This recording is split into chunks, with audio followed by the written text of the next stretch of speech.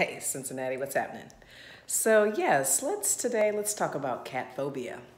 I'm sure everybody out there in this world has some kind of phobia, so I just wanted to chat with you guys about mine.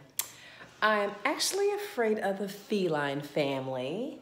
I was babysitting when I was about 13 for this family down the street from my dad's house. The family's name was Burdens, Katha and Larry Burden. They had three children, kind of like ours, 2 years apart, and two girls and a boy. So, how our lives parallel each other, except we have a dog, they had a cat. Anyway, they had a Siamese cat. One evening, they decided to go out, and they told me they weren't coming back until later. And I said, okay, you know what? I'll just take a little snoozy here on the couch. And when they come in, then I'll just pop right up. So they came home. I heard the door open. And guess what? The Siamese cat was laying on my stomach. And I was like, oh my gosh, what in the world are you doing? So anyway, long story short, that was the beginning of the end of my fear of felines. So I ran all the way home, which was probably 200 meters. And that was the beginning of my track days. I didn't realize how fast I could run. I felt like the cat was chasing me, but you know what? It probably wasn't. Just being a little dramatic. So a few years later, I was maybe 18. Went over to my friend Lisa's house. Lisa has a twin. Her name is Linda, so we called them Lisa and Linda Fowler. Anyway, Lisa had a cat, and I didn't know she had a cat in the house. So I was actually sitting on her sofa, and this scraggly, homeless little cat comes downstairs.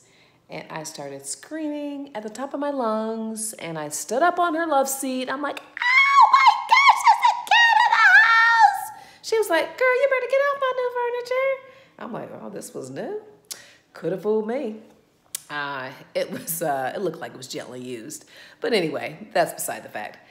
Well, she put the cat away, so that's one story. And then my daughter Taylor told a story about this time when we went to Cleveland, Ohio to see my best friend, Patricia Nobles, and her husband, Walt, and the kids, Destiny, Ethan, Walter, Matthias.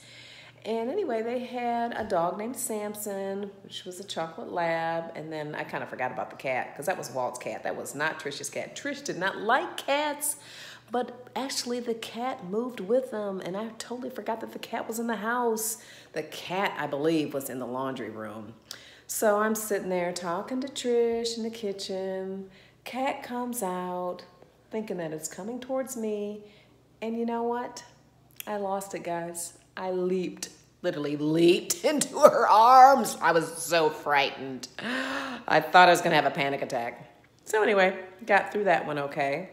And then several times over the last few years, just going on vacation in the Caribbean. And, this last time we went to Punta Cana, and they have what's called island cats. You guys familiar with island cats? Anyway, they're very annoying. I mean, like totally annoying to the fact where it's like, can you guys just like ban these? Otherwise, I'm not coming back here anymore. I don't care if it's all inclusive.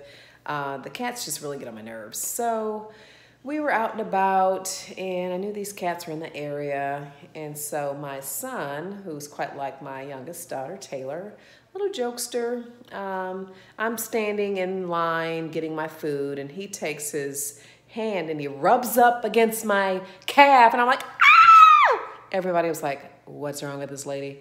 So anyway, that was just like another issue of cats. And I have to tell you that I let my dog loose about 4 or 5 months ago to chase a cat.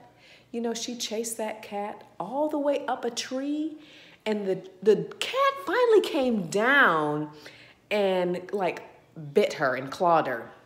And so like right now, my dog didn't get the best of the cat. So that's another reason I don't like cats. And this lady a couple doors over, she's got these wild cats, and she's got some serious issues, but we don't want to talk about her because she may see this on YouTube. So we will remain nameless. Okay, guys. So anyway, I don't know how I'm going to get through this. In fact, I'm not really trying to go through therapy or anything. So We're just going to, keep our distance and not get, like overly excited or anxious. Don't want to induce any panic modes or moments, to throw the blood pressure up, because right now I'm pretty healthy. So don't really want to get on any kind of medication for these cats, because it's not that serious. So you know what? I am just going to stick to dogs, because you know what? They say a dog is a man's best friend. And look at this little precious thing right here. Want me to give her a belly rub. Look at her. Isn't she sweet? She is sweet as pie. I just love this little one. Oh my goodness gracious, Bella.